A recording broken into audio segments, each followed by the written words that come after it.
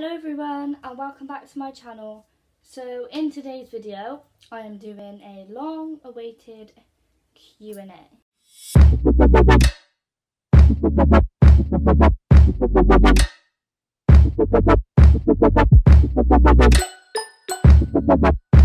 So this is the first Q&A on my channel, so I thought that I'd put on my Instagram little thing so people can ask me some questions, and I've got a few questions so I'm just going to answer them in this video.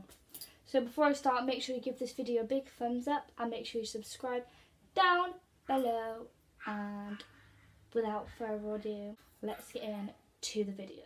So I've got the questions on my phone and I'll put a little photo on the screen of the question. So the first one, well, it's not the first one, but I got, if I can show you, I got quite a few, so I'm just going to start from the top and work my way down. The first question is, what do you think about today's generation, e.g. thoughts on technology? Now, I wouldn't say I've grown up in the world of technology. Obviously I kind of have, I kind of haven't. I had my first phone when I was like 11, 12. And then I remember on my 12th birthday, I got my first contract phone. Whereas my sister, who's 3-4 years younger than me, she had her first contract phone when I had mine. So she would have been like 8 when she had hers. So obviously it's quite a big difference. Then obviously it's getting lower and lower. Like my little brother's 7 and 6, nearly 7, and he's obsessed with iPhones and iPads. Personally, I think that we need to kind of step back from technology just a little bit, because like I scroll through Instagram and I feel like insecure about some certain things. Like you see like these amazing, like perfect models. Obviously you know that it's not all real, but at the same time in them photos it looks real, so you're like putting yourself down about that. I don't think that's good for any of our health. In some ways it's good, because obviously like how many people can make a career through technology. Like pretty much every career has technology involved in it. However, I don't really know. I don't know what life would be like without technology now. In the past 10 years, how much it's grown, I don't know what it would be like. Does that make sense? But my thoughts personally are, we just need to kind of slow down on the technology just a little bit, because it's going to get too out of hand. The second question is, do you want to drive and are you learning? So yeah, I want to drive so badly. I started learning on my birthday, which was last year, May. I started driving then, and I've had like a couple months off in between, because I started really revising for my exams in December because I had them in January. So I've stopped driving, and I just haven't got back into it since, and I should, because I want to drive so bad. It's so much easier driving, but it is what it is, and when I'm ready, I will start learning to drive again. And guys, I'm so sorry about my hair. My hair always looks a mess. Like, this is just my natural hair in a ponytail, and it just looks like... Oh. So the next question is, what was it like moving school? So for obviously most people on here who don't know, I actually went to one secondary school for year 7 and halfway through year 8. And then I moved to the secondary school that I stayed at for the rest of it. And then I'm actually in sixth form at that secondary school as well. Obviously, I'm not going to say, because some people, obviously some people know, whereas some people don't know, so I don't just want to put it on the internet what school I go to. And personally for me, it wasn't that hard moving school, because I moved to a school where I literally knew, I probably spoke to more people at the new school than what I did at my old school. Like, obviously I knew the people like in my old school, because you pretty much know everyone in your year. But like, I actually got along with so many people in the new school, so that made it so much easier. Every video. Personally, for me, it just made me feel so much better, because I was having problems at the old school. And moving to the new school was just like a fresh start, and it wasn't hard at all, because people just made me feel so welcomed into the school. Next one is favourite Netflix shows. Now, I've watched so many shows on Netflix. Some of them I've got into, some of I haven't. I'll just name my top ones. So probably my top one is probably joint, and that's Gossip Girl and The Vampire Diaries, because I'm just obsessed with them too. Like, I've literally watched both of them probably 3 or 4 times, and I don't think I'll ever get bored of them. Next is probably 90210. Some people probably haven't watched that because it did get removed from Netflix a few years ago, and I've been trying to search for it everywhere and I cannot find it anywhere. But I really, really enjoyed watching that as well. It was so good. I watched that like 3 times as well. The Originals and Pretty Little Liars. That's probably my top like 5. Is that 5 or 4? That's probably my top ones. There's so many that I've enjoyed, but they are my top ones. Oh, and Degrassi. Again, people probably haven't watched that, but I literally got into that, and I just keep waiting for the new seasons to come out. I don't know if any more's coming out. And Riverdale. I'm literally, every week I'm waiting for a Riverdale. And when they do their mid-season things, I get so upset and annoyed. Next is, what is your best and worst memory from school? So this is another memories one again. Do you know what? Yeah, I actually don't know my best memory from school. I literally, in year 7, year 8, year 9, I had literally so many good memories at school. Like, from my first school and my second school, I had so many good memories. Like, most of them's being naughty, not gonna lie, guys. So, not promoting naughty behaviour, but yeah. I know this is horrible, but me and one of my friends, in year 7 or 8, we had this supply teacher, and we really hated her, and I don't know why, but we got sent out, and we were just running down the corridor getting people to go into the classroom and call her a crusty shrimp, at Ellie Aldridge. I don't really know why we was calling her that, but at the time it was like the funniest thing ever. Another funny thing was tripping up the stairs and losing my shoe in front of loads of people. That was a very embarrassing, but funny, embarrassing.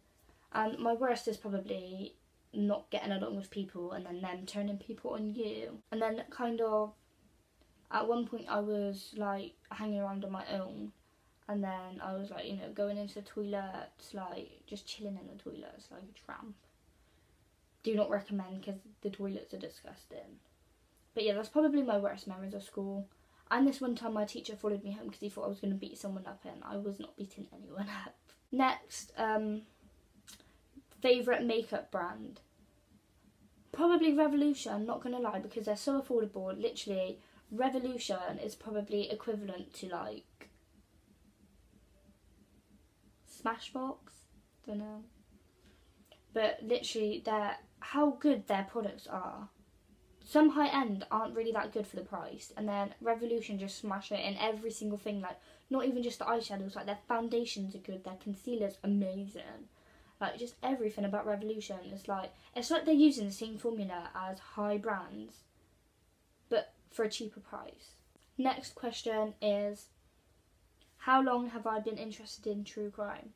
Now, I've probably been interested in it I want to say just under a year.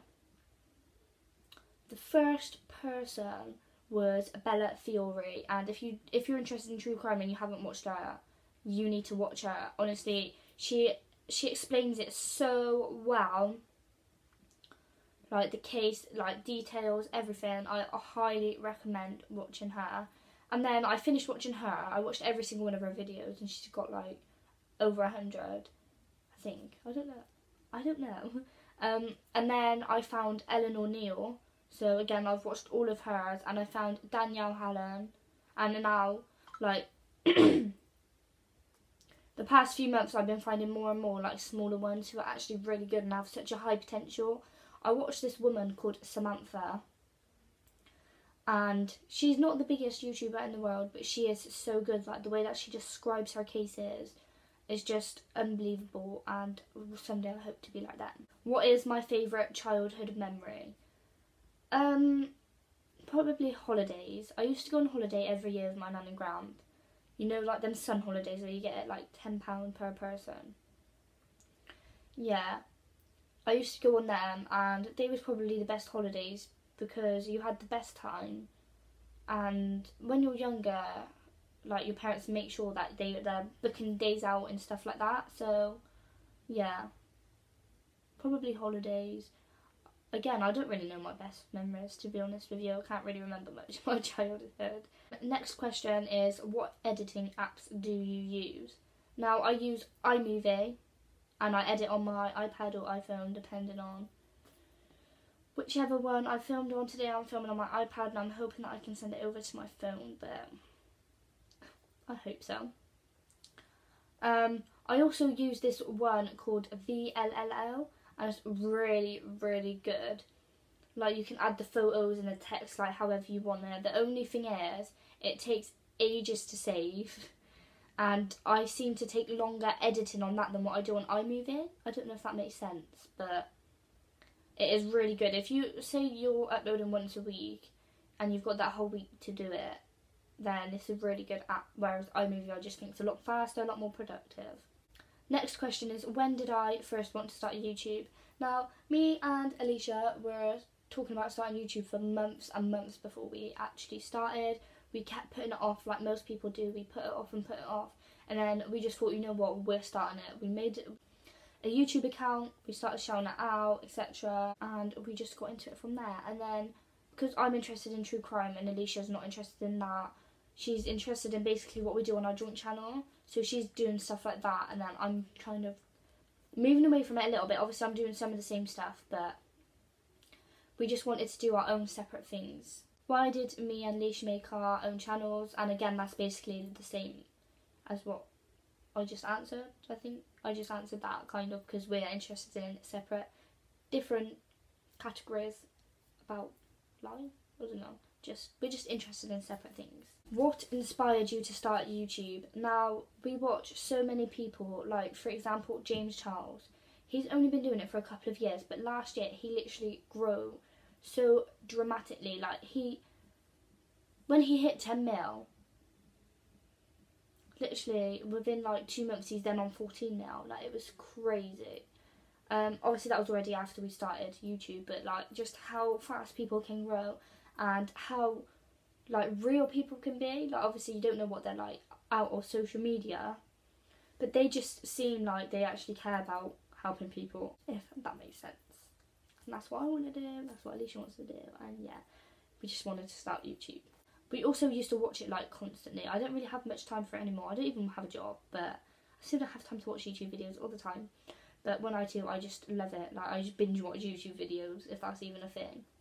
Next is, who are your favourite YouTubers? Now, I've got so many favourites. Like, don't get me wrong, I'm probably subscribed to like a lot of people, but I don't, like, you know when you see some videos popping up and you're like, oh, I don't watch that person anymore, and you just don't unsubscribe.